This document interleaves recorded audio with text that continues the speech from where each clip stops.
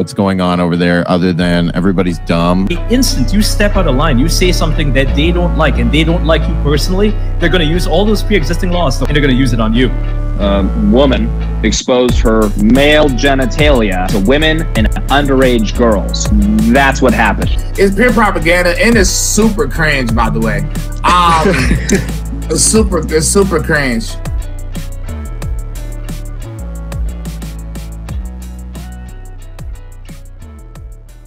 He's showing us love. I've opened the wrong thing. Eric Butler is here with me. I promise you.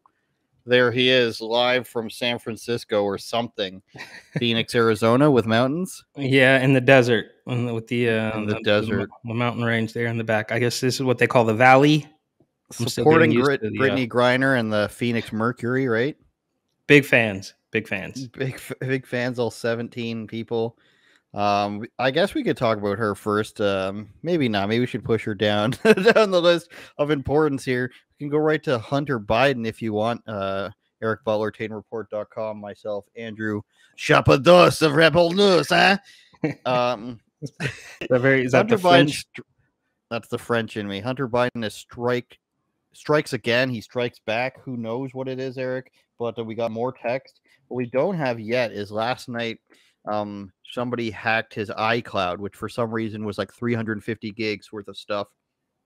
All I saw so far was his bank account statement from a trust fund that he had from Joe Biden. It was if real, it was Joe Biden's like trust for children, and it's just funny that his own son has like a trust fund in the name of like a charity, if that's real. But it was only like 45 grand in the account. It's just interesting that he would upload like bank statements to his cloud. I don't understand. It's like he must really think he's untouchable, but I guess he is, isn't he? He absolutely is, and it's just another example of this awful, I mean, just absolutely awful two-tier justice system. We have the Bodega story, which we'll get to, which is another great example of that. And we see it every day. It's not new. But yes, he does believe he's untouchable. But outside of that, he's a crackhead, so he doesn't know what's going on. I saw somebody comment, why does Hunter Biden videotape himself every time he smokes crack or whatever it might be? Could be meth sometimes, who knows? But I guess when you're that rich and powerful, you're just like, I'm gonna do a bit where I videotape myself every time I smoke crack. I should also mention off the top here, Eric, that my YouTube channel has a copyright. It doesn't have a copyright strike, a community guideline strike, which is why we're not live streaming on there today. If anybody's wondering why it's not on there, a Chris Sky interview, as in the anti-lockdown guy that I did like a year and a half ago, got flagged for medical misinformation. And the appeal process is just a joke. It's like, you can watch it now and see what you've done wrong. And do you have any comments?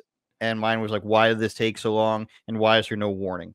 Why would there not be a warning where it's like, this goes against our guidelines, please delete it within 14 days and you won't get a strike? No, it's just anything that you've done in the past, we won't tell you that it's bad, but we're going to strike you now for it.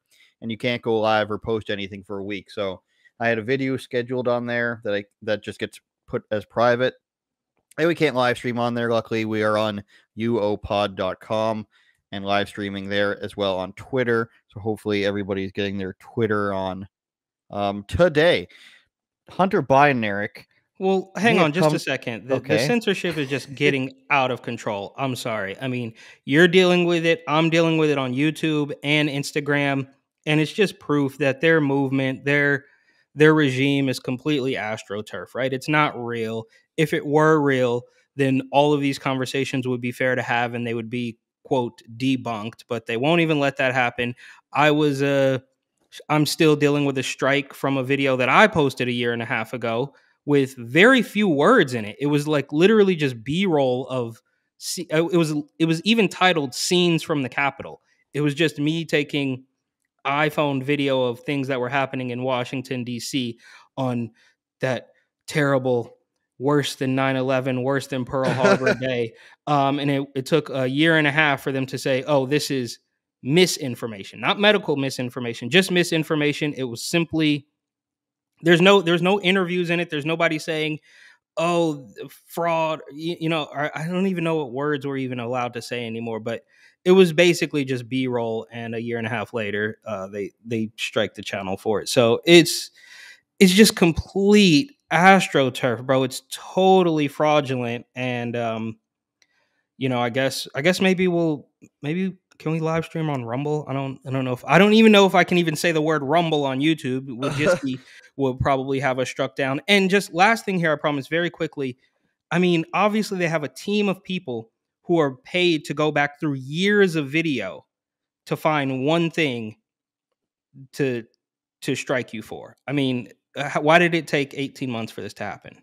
I don't know. I have a conspiracy theory that's a bit of because we're getting momentum here, and I know I've expressed before how my YouTube channel loses a couple hundred every month. We finally reached a point where it's gaining some. It's against the algorithm where it's like 60 lost per month, and then it goes to like 100 lost per month, and now we're starting to get like plus a couple per month. Like it didn't dip below like 43,000. Like it's been going down by it's gone down by like 6,000 ever since they demonetized me the first time.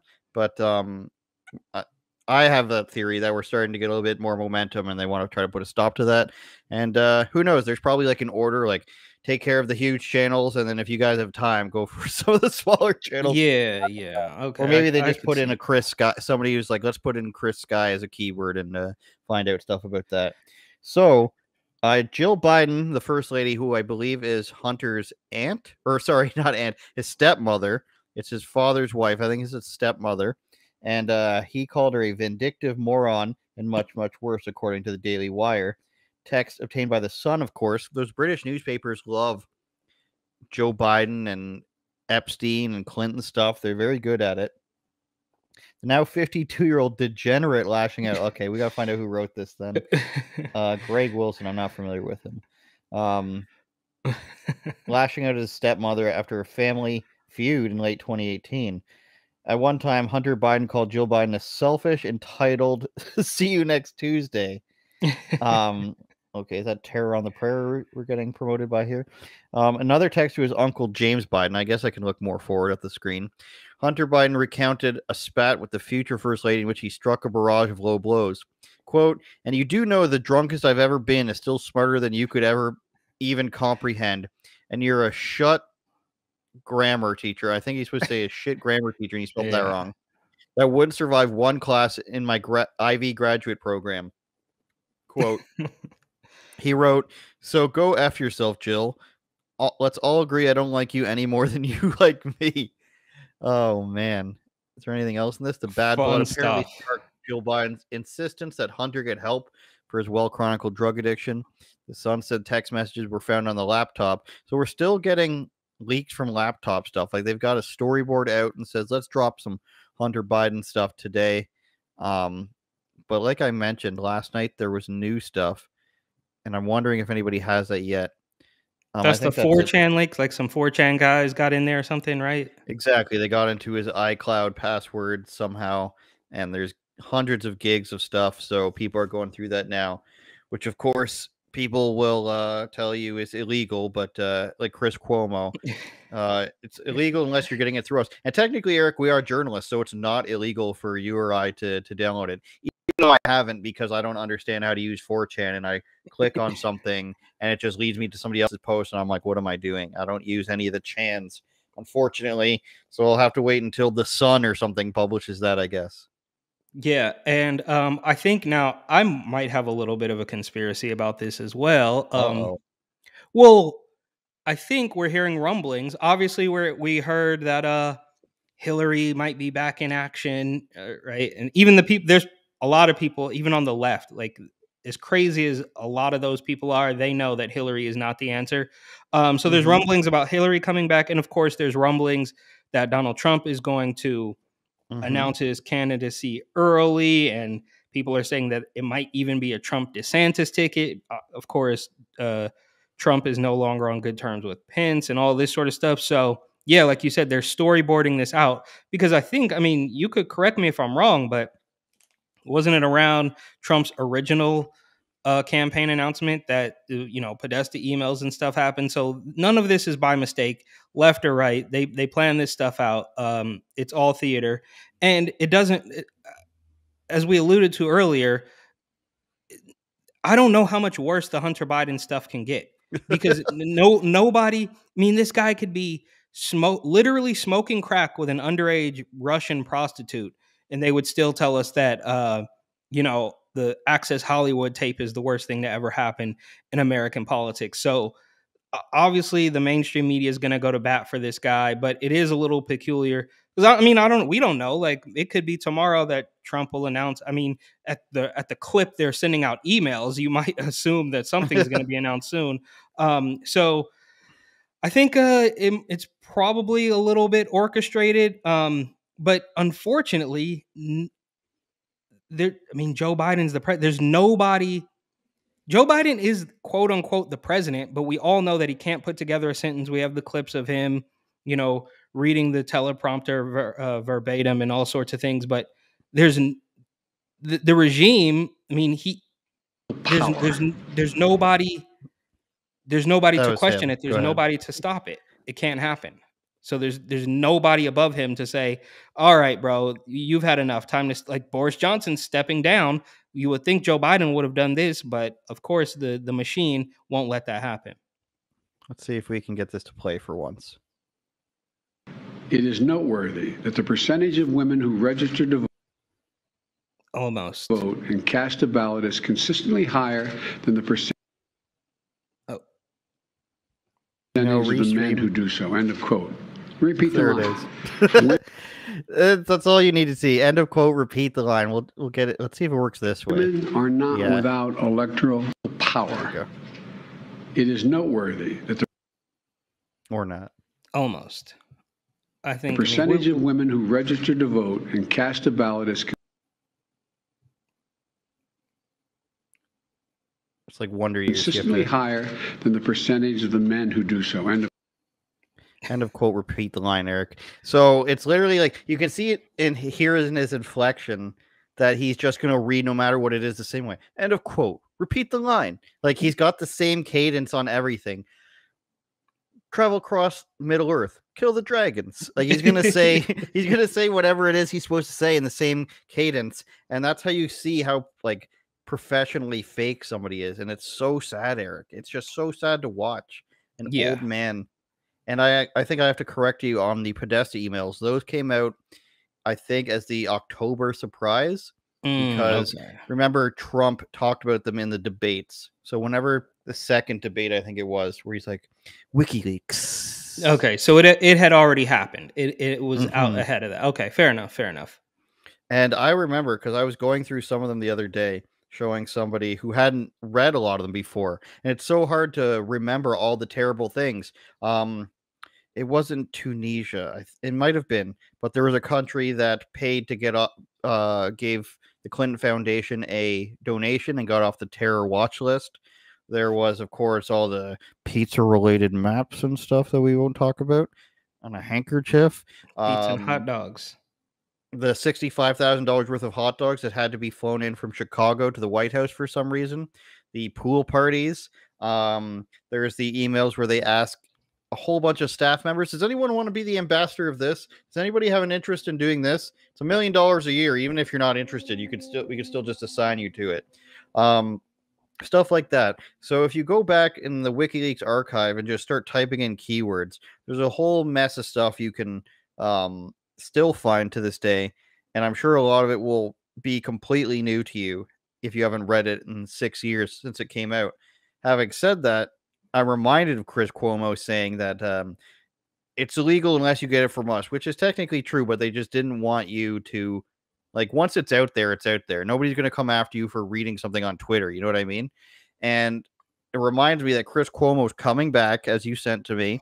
I'll try to find that on Twitter in a moment. But Chris Cuomo's coming back, I guess, in some capacity. And his, like, promo thing is like 3 frames.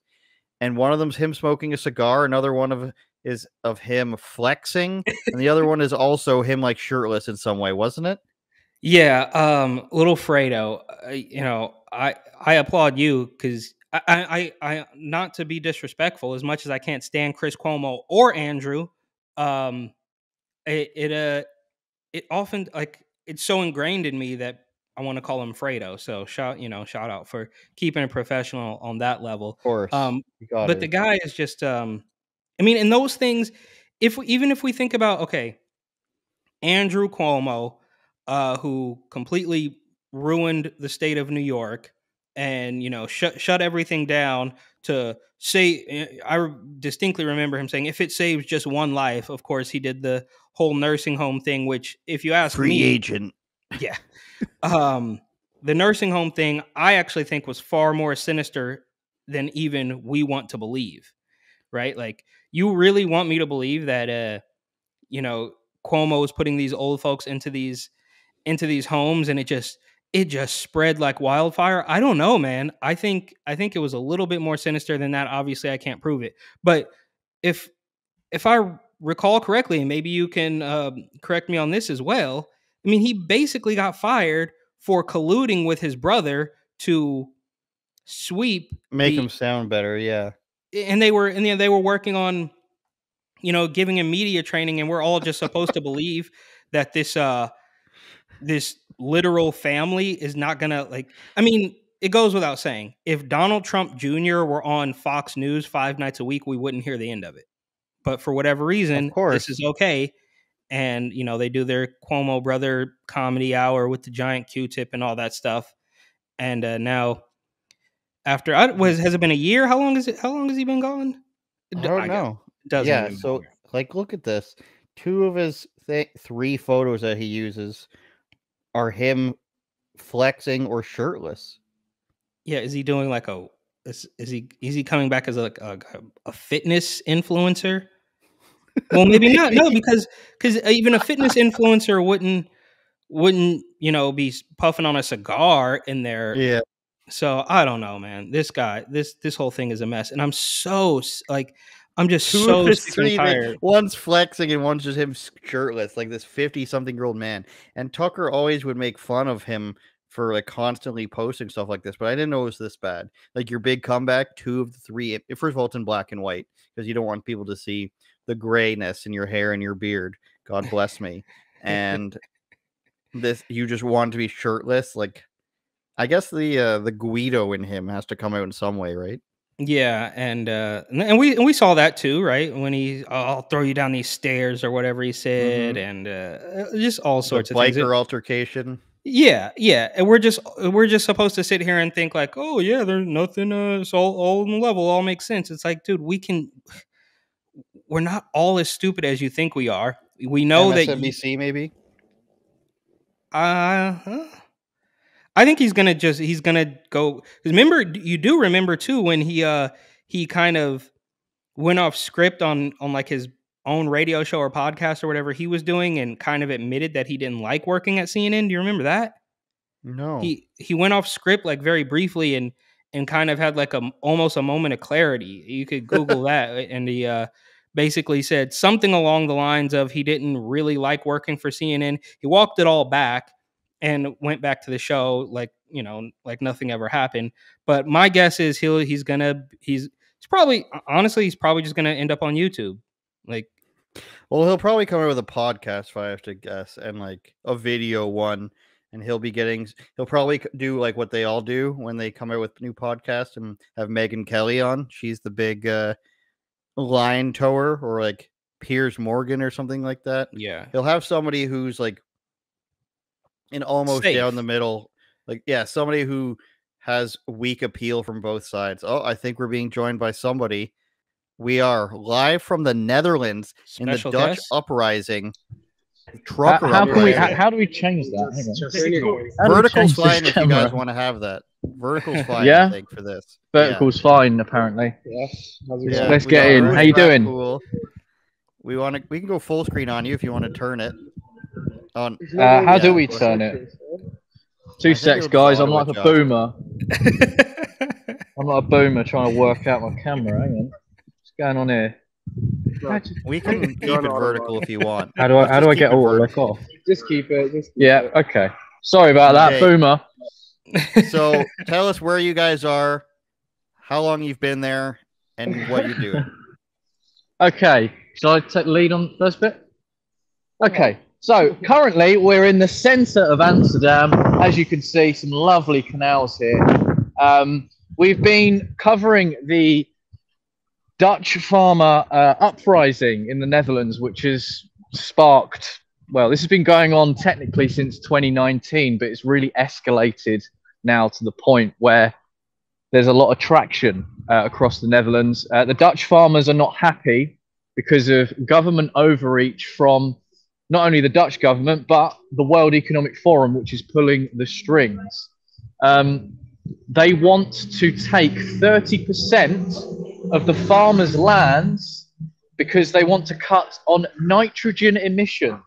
Just some random element from the periodic table. It's not CO2 anymore, it's nitrogen now. So their idea of cutting that is to take 30% of farmers' lands, basically, which means cutting livestock, just cutting basically everything. So, and as you know, the Netherlands is a huge exporter in food and supply chains. So if these things go through, if these proposals and bills go through, I know. How can you simplify it? The interesting thing about talking to people here, even in Amsterdam, because we've been spending most of our time outside of Amsterdam. So a lot of the protests that are happening outside of it, like 2 hours outside of the city, sometimes even further than that. And a lot of the people that live in the more rural areas, they truly believe that the people in Amsterdam, it's a city, right? I think it's the biggest city in the Netherlands, and they truly believe that the people here don't understand what's going on. They understand where their food comes from. But surprisingly, pretty much everyone we spoke to today knows that something is seriously not right with what's going on with the farmers. I compare it to the truckers, right, in Ottawa, because when we would go around Ottawa talking to, random civilians, people, local residents, people that aren't necessarily part of the protest, it was pretty much the complete opposite. They hated the truckers. It was real nasty. But here it's different. Oh, did he freeze? Getting the bad connection there. Here it's different, he says. I believe it's farmerrebellion.com. Let's see if it checks them back in and out. But what I'm seeing, Eric, we'll just let it linger there for a second. What I'm seeing, Eric, is that their prime minister there, he's saying all the taglines of all the WEF stuff. Like I saw, and people are just starting to notice all of this.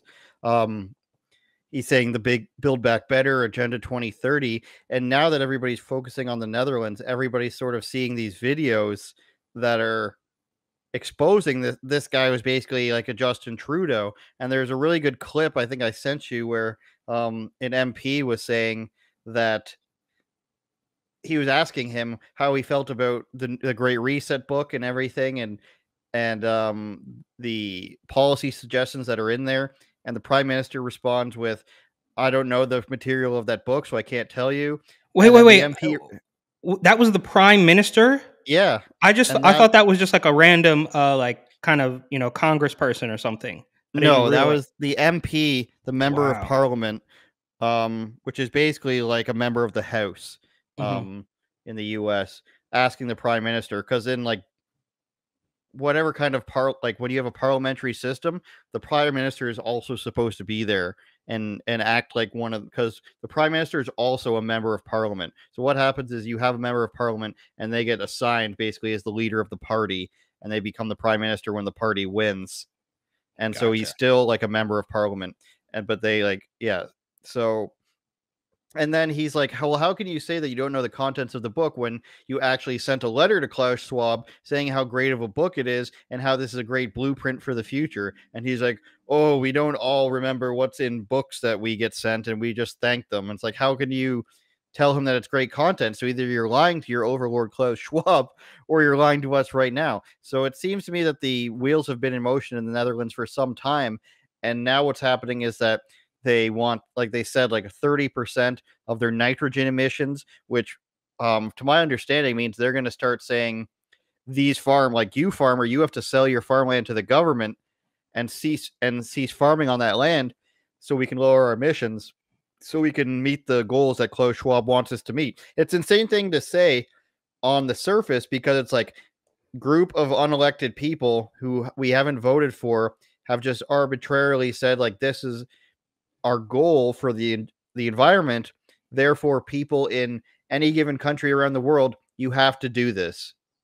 Because why? Like, nobody voted on this platform. Nobody got together and decided this is what we want for our country. The farmers weren't given any choice in the matter. And it's like, you have to sell your land to the government, and they get to decide what to do with the farmland, which is, of course, a literal form of communism. Every time there's communism in the African countries that have tried it, and of course, Korea and China, they always say we're taking the farmland and we're redistributing it, and it never works out, of course. Never, ever, ever. And it is like cookie cutter communism when they come for the farmers first, the people, and literally seize the means of production. Eric Butler of TatumReport.com. Yeah, I will say this, though. I think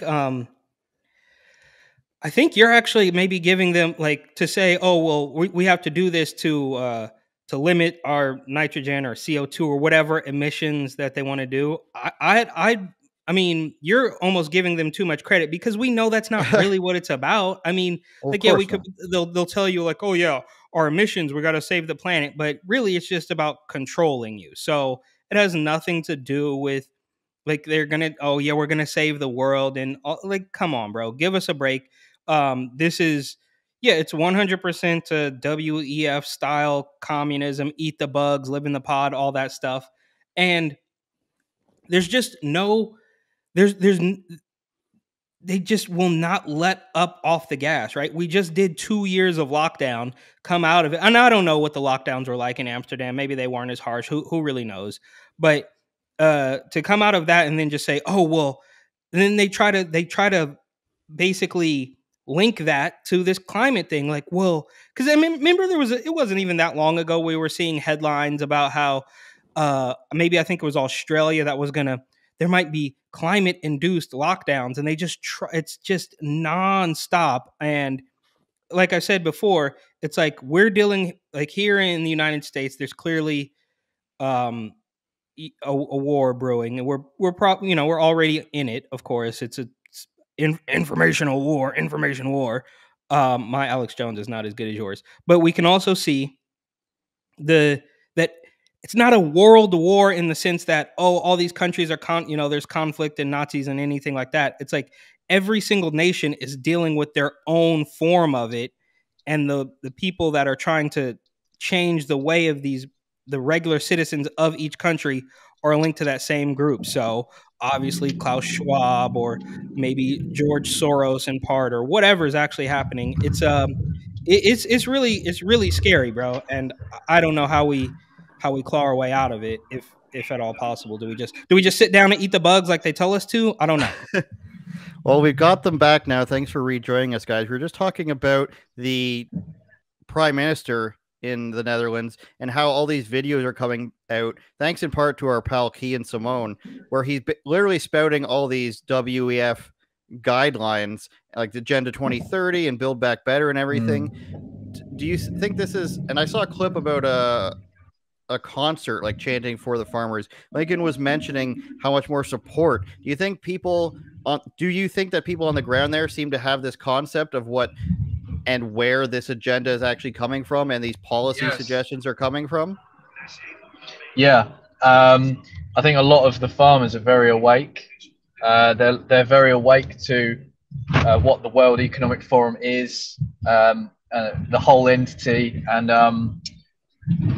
where it's going to head to. Sorry about that. So it's interesting, because you have some farmers that don't know what the World Economic Forum is, don't know about Agenda 2030, but then you have some that are super awake to it, and that you know, mention the Great Reset and say, well, this is clearly by design. Mark Rutte is, of course, really accelerating these policies on behalf of the WEF. And what's fascinating, it's funny because we were sitting around the table earlier and you had a Brit, a Yank, Canadian, and a Dutch sitting around the table saying, hang on a minute, we're all experiencing these strange happenings in our countries, but we're all from different, you know, areas of the world, yet the same thing is happening everywhere, which is so strange. So it's very hard not to say that this is not by design, when clearly it is. Yeah.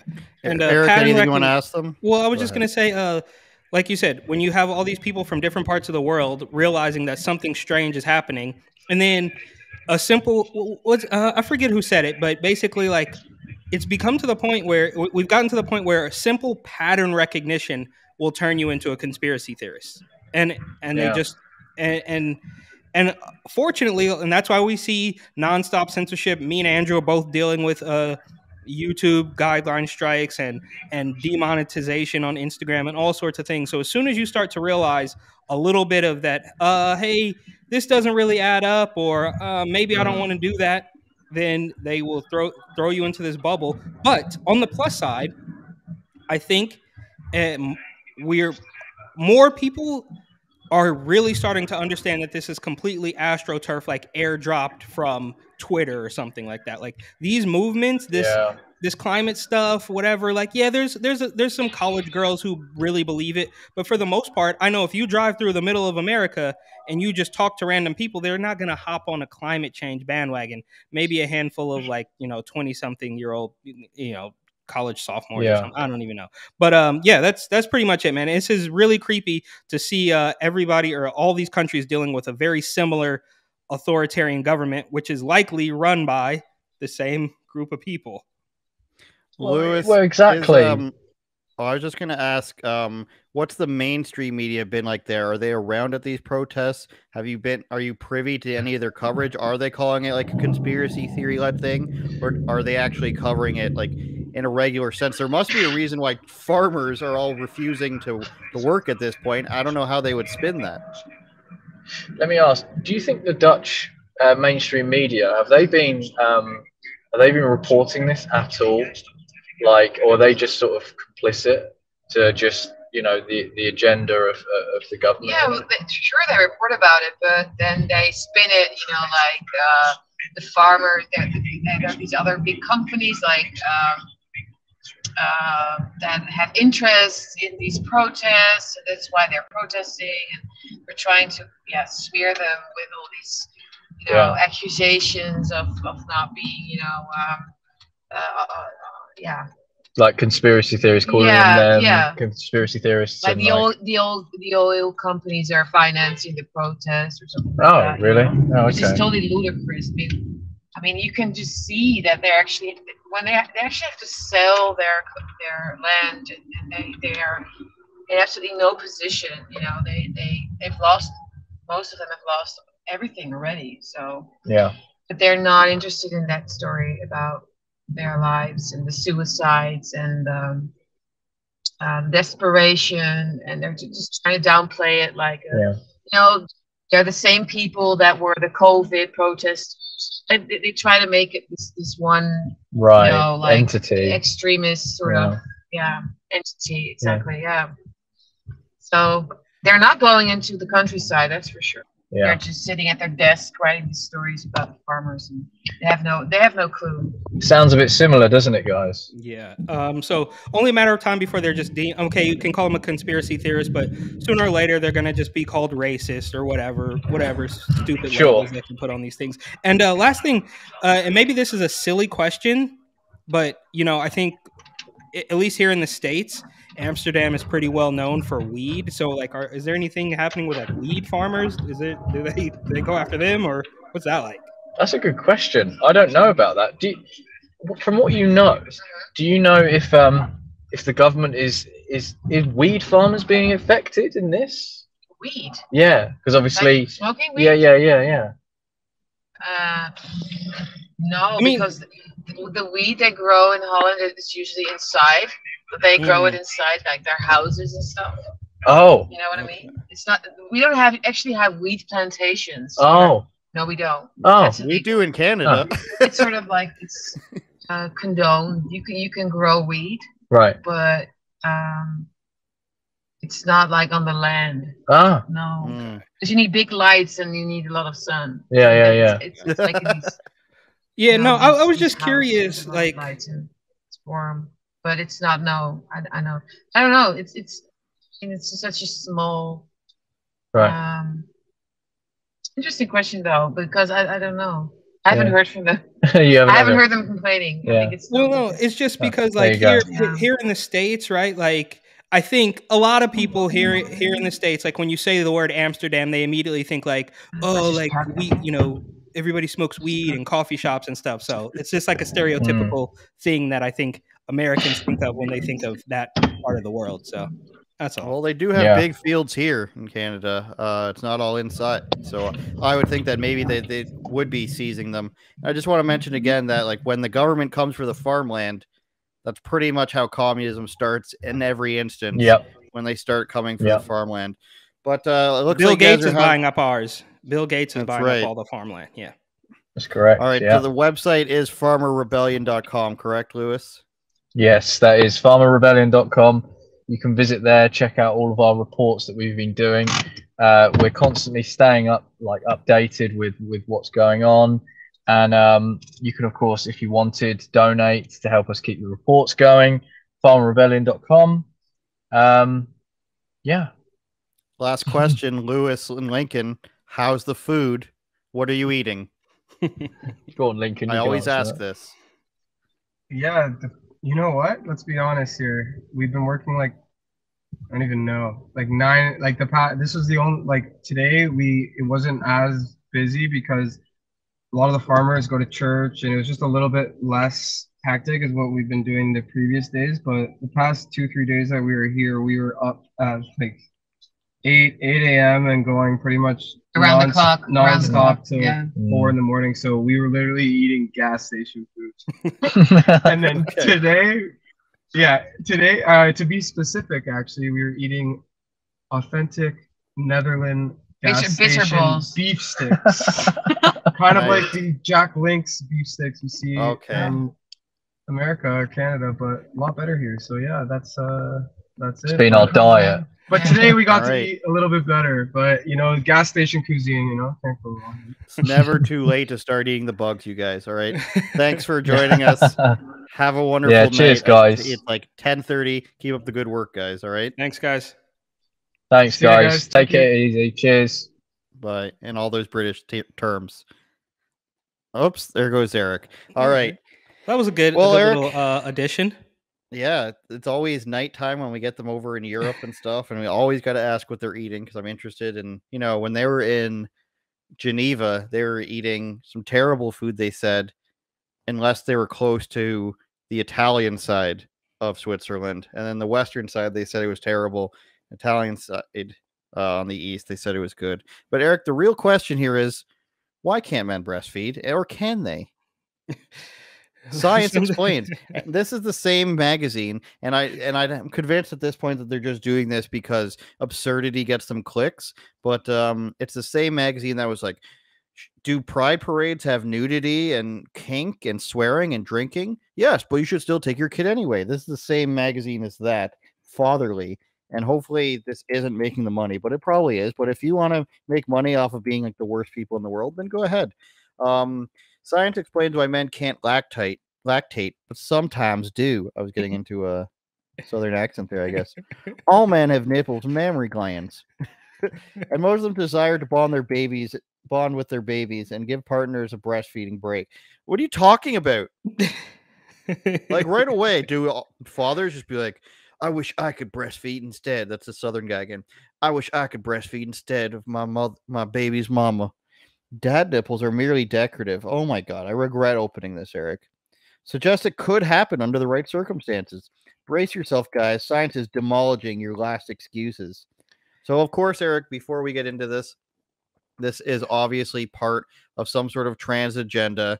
The lines are blurred between what a man and a woman is right now on purpose. So anything that they can put out that's going to be supportive of men being able to replace women, because that's what it is. These people are upset that women don't like them. They want to become women, or they want to get rid of them. They want to get rid of their spaces. They want to outswim them. They want to beat them up in mixed martial arts. They want to wrestle them to the ground in college wrestling. They want to go into their bathrooms. They want to take away their change rooms. They want to destroy women's culture because they're upset at them. That's my opinion. It's one of many opinions I have about this, or maybe I just made it up now. You'll never know.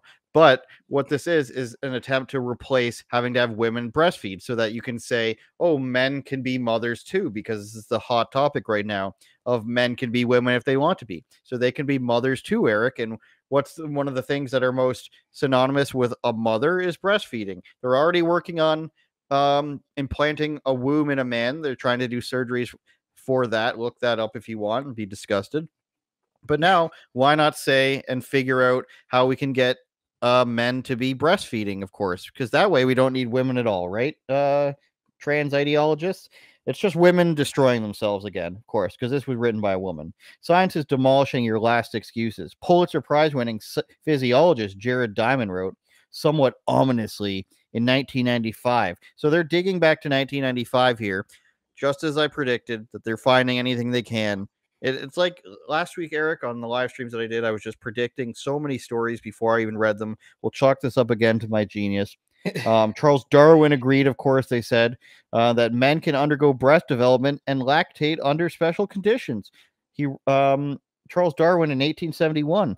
It is well known that in the males of all mammals, including man, rudimentary mammae exist, as in your mammary glands. These, in several instances, have become well developed and have yielded a copious supply of milk. So, in freak instances where a male's mammary glands have developed and their breasts produce milk, this is obviously, it can happen all the time, guys. Why not now? Let's medically tell people that this is going to happen. But this is what we see with everything, right? Like, this is what we see with everything. They take those little fringe cases, like, oh, well, what about the intersex people, or what about the victims of abuse that should justify every single abortion up until kindergarten? They take the tiniest little fringe things and try to blow it up, and that disproves your everything you've known for the past couple hundred years, or we've known, I should say. We haven't been alive for the past couple hundred years, but that's what they do, is they take one tiny little thing and say, well, see, that disproves everything you thought you knew. It's all wrong because of this one little small instance. We see it over and over again. I feel like they're going to get into when you change somebody's genetics here. Gestation, when the genes on chromosome 23 kick in, creating sex differences. But before those sex differences get going, they're talking about an embryo here, which is why no matter how you turn out, you're stuck with nipples. Cut to puberty, when the pituitary glands help those mammaries mature in females. The result is that female mammaries became primed for milk production, so that any spike in the hormone prolactin causes them to lactate. Male nipples remain woeful duds. So men come into this world with all the right hardware for the job, but puberty sets dads to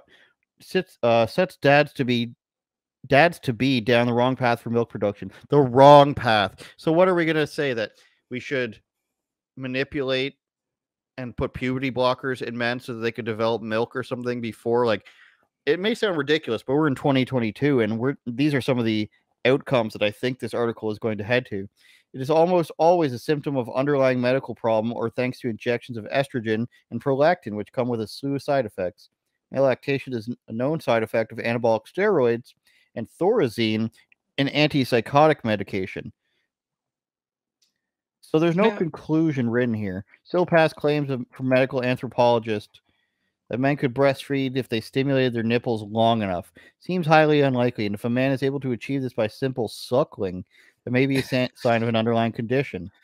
So what is the point of this article? That's saying that in freak situations and or, weird manipulations of genealogy and puberty that men can breastfeed, Eric. Like this, I know that given what this place writes, this isn't just a Reader's Digest article from 1986 that said, "Did you know that there have been times where men have been able to breastfeed?"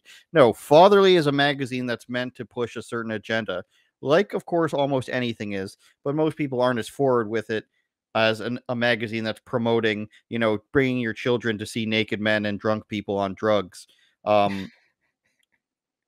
So at this point, you have to assume that there's a reason behind it. And for all the reasons I just stated, I think that's why they've done it. And there's no conclusion here. It's not a very good article when there's no real conclusion. It says, plus, there are probably better uses of your time and your nipples. Oh, that's so cute. And it was originally published in 2017. Now they're throwing it out there, Now, like because I didn't just go looking for this. Like it's hard for me not to swear. They're pushing it back out like anything they can. The original article digs back like 100 years, and now they dig back 5 years just to try to push the envelope a little bit. Now, the obvious question here is, are we going to get an article about how, well, every now and then a woman can impregnate herself, or a woman can, right. I mean, it just doesn't, it's not a two-way street, right? Like, well, in rare circumstances, a woman, an intersex woman can ejaculate and impregnate. Like, what? It doesn't even make sense. Like, this is absolutely insane.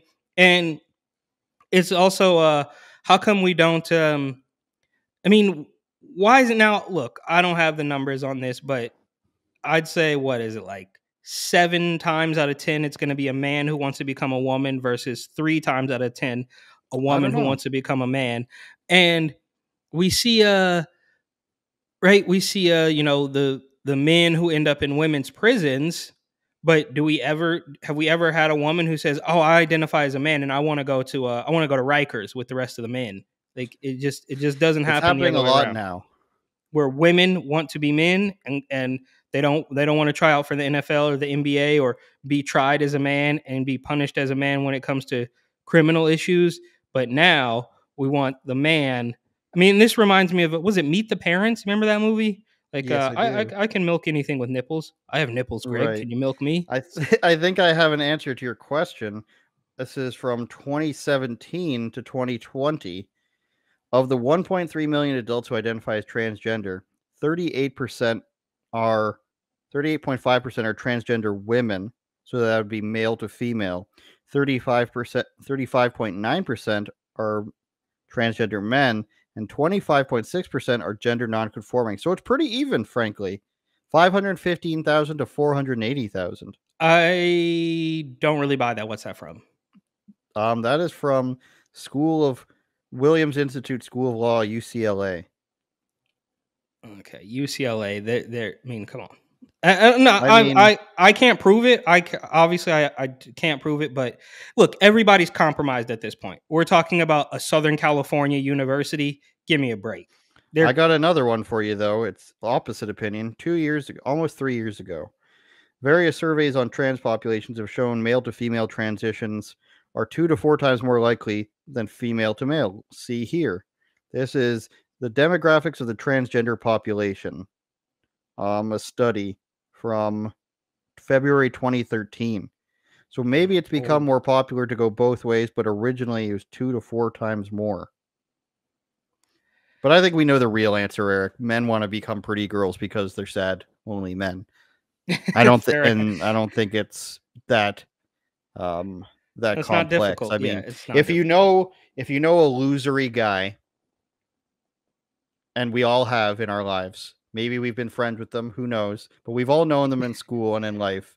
A guy that can't get any girls, they become sad, they're lonely, they wish they could have girls. I mean, there's a whole thing called incels, and 99% of them are men. There's like one girl in every incel group.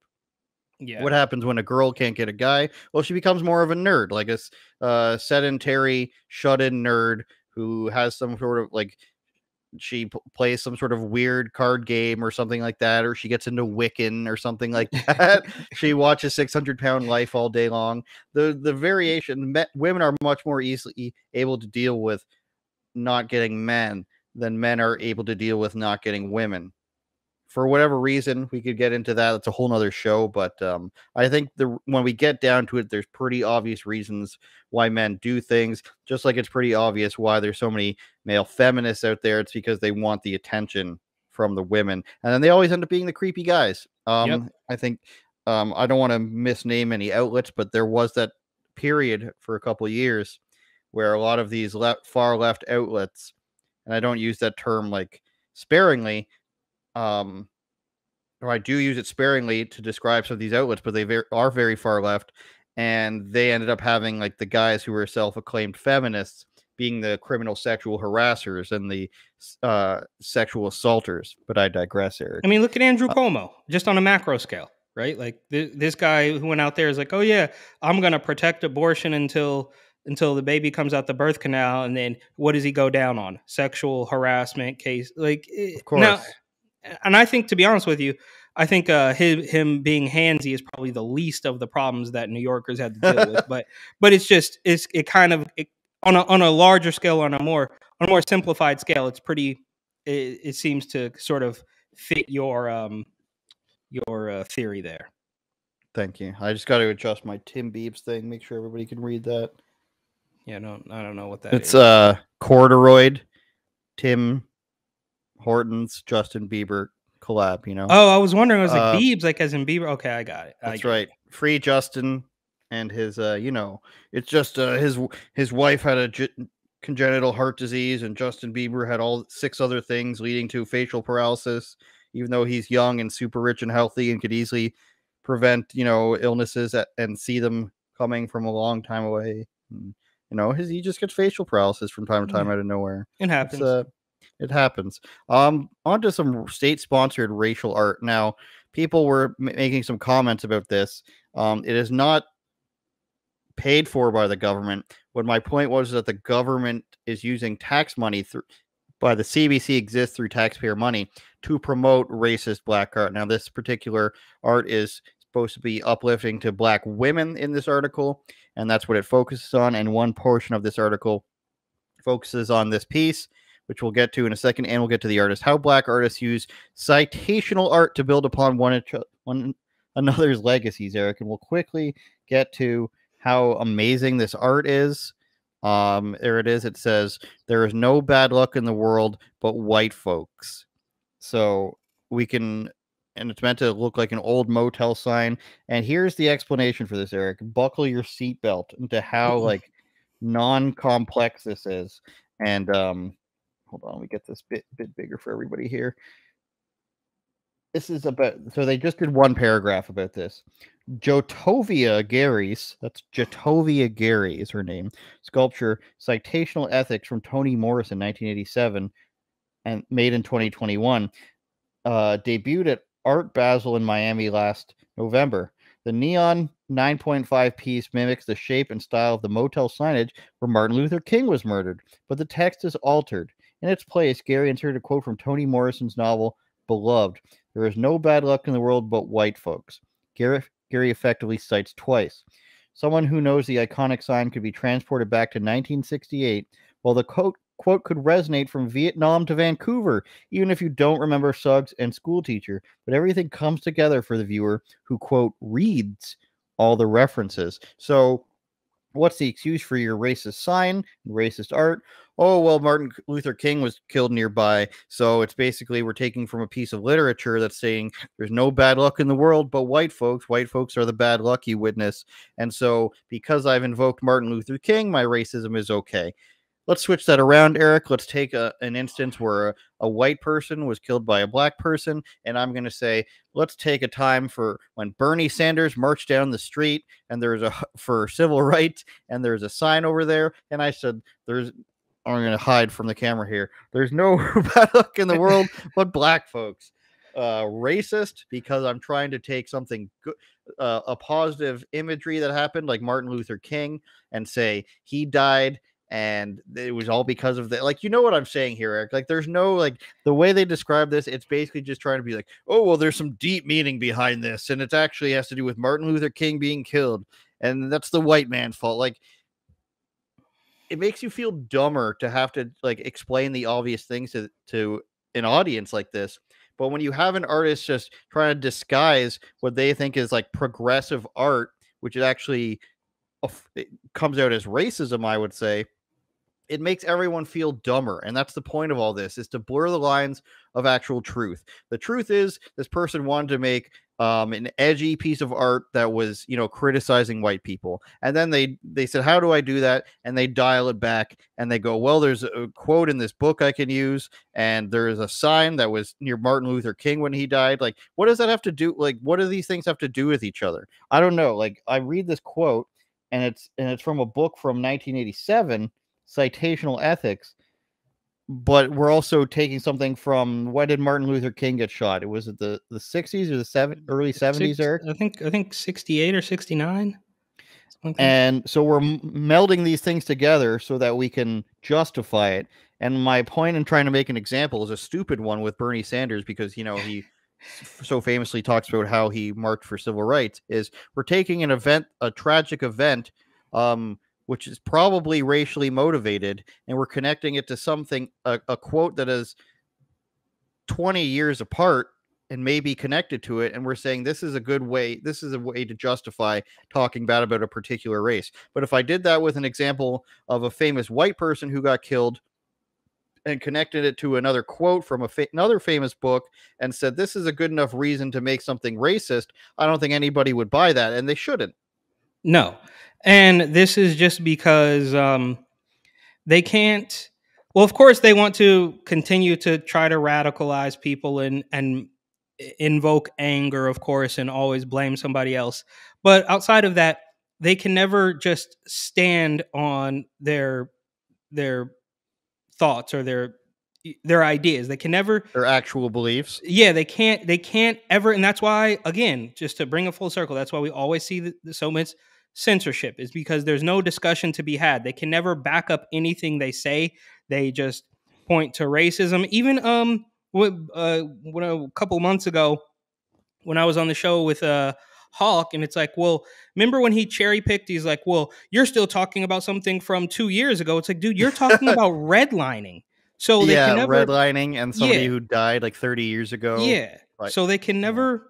They can never just stand on the principles because they know it won't hold up.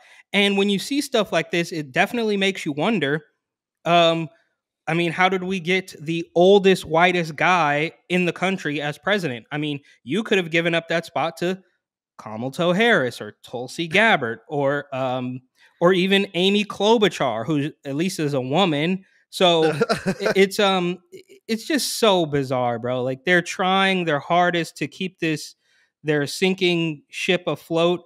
And really, I think a lot of it just has to do with the internet, right? Like, we know that before Twitter, they had control of everything, ABC, NBC, CBS, you know, and a handful of cable channels. And they had like, I mean, quite literally control of what could be put out there. But now you can, you know, all of us with a computer in our pocket can start looking up stuff. And that's when they start going for that pocket computer and censoring. There's this, I think Letitia James, the attorney general who was running for governor in New York or whatever, they're trying to ban results of pregnancy crisis centers coming up on Google and stuff. It's like they want nothing more. Like, think about it. They told us over and over again that well, the right wing, the pro-lifers don't care about babies after they're born. Meanwhile, in Massachusetts, Elizabeth Warren says that pregnancy centers outnumber abortion centers 3 or 4 to 1 or something like that. So they got to get rid of those. So then their logic can be true. So, well, once we get rid of those those pregnancy centers, we delete them from the Google searches and we firebomb them and cover them in graffiti. Now they don't exist anymore. Now we can say that they don't actually care. It's the same thing that we see with the BLM crowd who walks down the street in New York City and then drinks an old couple's beer off the table. So now that old couple says, I don't really like these people. And they say, see, we told you you're a racist. And it's like, dude, if you guys were to just, I mean, look, we all have the freedom, to be honest with you, to be 100% honest with you, that piece of art, it looks kind of cool, like, you know, the old timey hotel vibe, but the message is just so insulting to black people who are basically told that they're stupid and everybody's all the reasons that you have problems is because of white people, and it's obviously insulting to white people because they don't have. I mean, like, there's corny people, there's bad people in every corner of the world. So this is just it's triggering. To say Also, the it would least, have bro. to mean that the people who murdered Martin Luther King represent like all white people's beliefs or thoughts because it was a white person who did it, and I don't even know if it is. I totally understand why you wore the BET shirt today, so you can. This is not connected. I just thought I hadn't worn it in a while, and it's like this is like the only place I can wear it. You know. This is the author, by the way, Jamila Malika Abu Bakari, and I just thought her first. That was of all, pretty good. You practiced that a couple of times. So I'm looking. No, at I it didn't. Like, I watched sports. There's a lot of African soccer players. There's some African basketball players, so I know names. I just want to point out, first of all, her image here is terrible. Like, this is the selection you chose, like a close-up, shadowy figure. But she's an artist and writer currently working from Lenape lands. She's accepting invitations to teach sound art, text art, and collage by Black artists. So she wants to teach you about sound, text, and collage art. So stuff that children can do, but only from Black artists. Yes. Imagine the arrogancy, Eric, that somebody from a different race would have to be like, I want to teach at your college, but only about white artists or only about artists from a particular race. It would be okay. I find it weird every time there's a racial identitarian thing going on. But imagine the arrogancy. We're just like, no, I will only teach about people from this race. And you will pay me for it, Government of Canada. And they will, because it's the Government of Canada. We've gone over time here, Eric. Do you want to do one more story? Or do you want to call it a day? I think we have to get to the bodega thing just really quickly. You want to do bodega? Yeah. Brittney Griner, let's talk about her for 30 seconds before we get to the bodega. They're sending former New Mexico governor to go get her in Russia, hopefully for them. She brought hash into the country of Russia, which is illegal. She refused to join the team for the American national anthem. She wanted it removed from the games, and she had a domestic abuse charge against her girlfriend or wife. I'm not sure. She's a non-hetero woman. I'm just pointing that out because you're wondering, maybe did she beat up her husband? No, she beat up another girl. And all of this, and it's like, oh, please save me, America. And she can barely dunk. She's like 6'8" or something. She can barely get above the rim. Well, she's better than Kaepernick at her sport because she's still in the league. But what a lot of them do is it's more profitable to play in Russia. It's more popular in Russia. And I've learned this from playing NBA 2K. They talk about this on there. It's more profitable to play in the Russian league than it is to play in America. So God bless some of these women. They play all year round for little money, and they make more money in Russia. And you might beg the question as to why you would bring an illegal substance into the country where you make most of your money. But it is what it is. I also heard, I can't remember her name, but I watched a video recently about a WNBA player who started an OnlyFans. So it's just kind of funny. You know, that's where all the money is. So what's this bodega story? We talked last week about bodega guy who got fired from his job for saying making an Arabic joke or something like that about the bodegas he was in and complaining about the groceries. Now what we have is I forget where this man's from, but he's an illegal immigrant who owns a bodega, and a black man who's got lots of separate charges under his belt came in, was upset that his girlfriend, do you know the story better than I do? Well, as the New York Post would tell it, she was, because when the story first broke, they said bodega owner, or I don't even know if he's the owner, but bodega clerk stabs man to death over stolen bag of chips, which is hyperbolic at its best.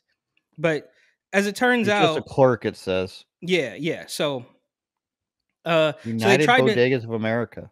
which I did not know existed until a couple days ago. So originally they tried to sensationalize it like this guy's crazy and he stabbed a guy because he stole a bag of chips, which would be completely inappropriate. But it does say a little bit about how New York and of course California continue to cater to criminals. Like, you should have just let him have the chips. Just let him, because where does that end? Right? If he goes in and Of he steals a course. bag of chips, it's never going to stop. But that's not And exactly the guy what came happened. into the back. Yeah, exactly. That's so they get the hyper sensationalized story out there, and then more stories start to come out, and they tell you a little bit more about what happened. And the guy who you could saw the photo there, he's clearly an older guy, probably in his 70s or something. And this thug who's been in and out of Rikers Island accosts him, comes behind the counter, and who knows what he's going to do to him. But the guy just finds the nearest sharp object and gets him off of him. And Alvin Bragg, the Manhattan DA, charges this guy with murder. And we can say with almost certainty that if this man would have gotten away with what he was trying to do, he would not have been charged. Right? Like, he would walk away. Of course not. No. Exactly. So not only are they criminal friendly as far as just letting people out. I mean, the guy had already been in and out of Rikers for robbery and assault and all sorts of stuff. So not only is he getting treated with kid gloves, but they could have said, okay, double technical, you guys are both wrong, go away. But no, they go after this guy because he dared to stand up for himself, and we know that is not okay in New York City. Yeah, so the guy comes into the back. He's upset about his girlfriend. He starts beating him up. Like, the first frames are him pushing him into the back, and then he comes up to him, and I believe, if I call correctly, he stabbed him once in the neck and twice in the chest, brought him to the hospital. He died. Of course, nobody wants somebody to die, but if you go into the property with an agent of the property, which then gives them the rights to throw somebody out, to trespass them, which means get out or you're committing the crime of trespassing. I believe in America, you have the right to defend the property. But I think it depends on the state, but it does depend on the state. But I think if these things started to get challenged more, like here, then you would have to go back to the Constitution, and everything that happens with concealed carry, for example, ends up going back to the Constitution, and they end up winning. But yeah, like Castle Doctrine in Arizona and Georgia and stuff, where you're allowed to defend your property to the death. Now, I believe you have to take the chance to leave if your life is not in danger. But in these states, in Arizona, I've looked this up, if the person's threatening your property or the life of yourself or like the people who live there, then you're allowed to use deadly force.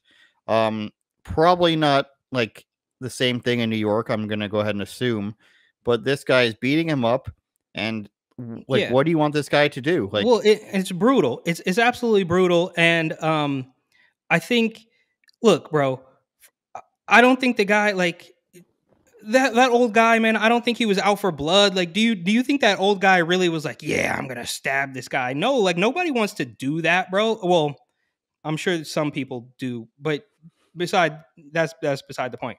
I think he was like, dude, this guy is coming after me over some snacks at a bodega.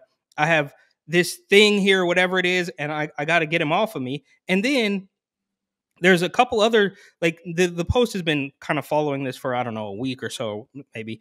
But apparently there's been even another update that has different footage or something. I didn't look into it just yet, but because I think it actually came out this morning or maybe last night. But there's even more footage that basically says the guy tried to de-escalate the situation, and Simon, I believe his name is, the thug, just wasn't having it. So it escalated after the bodega clerk tried to, like, calm it down, and it didn't work. So then it got taken up another level.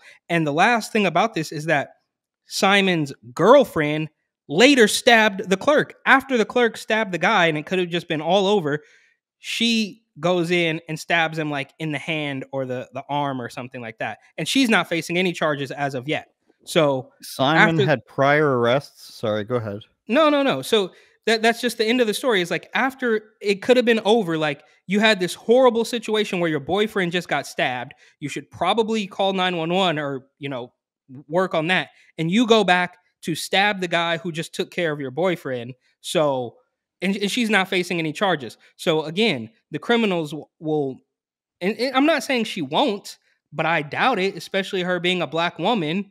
I mean, we know in New York, that's the hierarchy, right? Like, well, you yeah, can do whatever like you this want. guy had robbery and assault, served time in state prison for assaulting a police officer in 2016, and Which the isn't even that aggression was long ago. clear.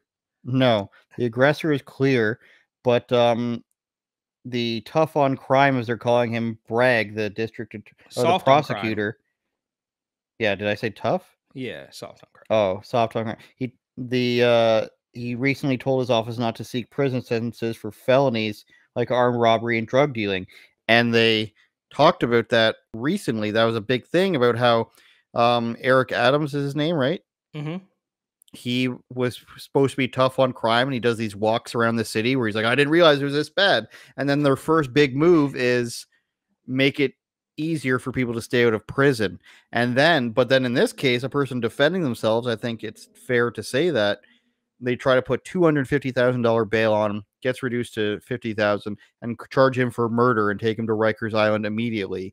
Yeah. To be Do they beaten think up, he has I'm deep sure. pockets? Do they think this guy has deep pockets? He's clearly aging. He's running a bodega. I don't think he's like, I mean, I don't think he's swimming in cash, bro. Like, so you claim that you want to help that you want to help these downtrodden people who can't afford lawyers or can't, the legal Mhm. system is tough. He's probably an immigrant from somewhere else, but in this case, they don't care. They need to throw the book at him because he dared to stand up for himself against a thug in New York City, which I think just to tie it in very quickly, I know we've gone over time, but in San Francisco, they got rid of the another Soros sponsored soft on crime Mhm. DA, and they got a new one who, as racist as this might sound, it seems to me like a diversity hire. It's a black woman appointed by the black mayor of San Francisco. But on the plus side, apparently this woman had jumped ship from Boudin and said, this guy's not doing the job. And so she kind of double crossed him and said, we got to get rid of this guy. So maybe we're moving in the right direction, however slowly. But I don't know. It shouldn't even come to this, to the point where the bodega workers union or association or whatever is petitioning. Because first of all, if that works, then we know even further that public outrage is going to work. Right. So in Mhm. this case, I'm all for the public outrage. And I think that this guy shouldn't face murder charges because he literally was defending himself from a guy who did not know what was going to happen. Because you never know. You can get one punch. And it to was the like temple. midnight or something, wasn't it? Yeah, Or 1 it's a.m.? late at night. Yeah. Or early in the morning. I just wanted to point out that it said, quote, the fact that you're even prosecuting Mr. Alba reveals how your perverse sense of justice is not only protects violent criminals, but actively seeks to destroy the lives of crime victims. And that was signed by 2 Democrat city lawmakers and 5 Republicans. Yep. So not a completely even bipartisan thing, but you get 2 Democrats to sign on anything, and that's a victory, I think. Usually it's Republicans who are,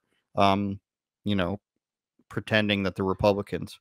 Yeah. But Eric Butler, it is what it is, I guess. Well, they have to. The DNC-led Democrats, cities.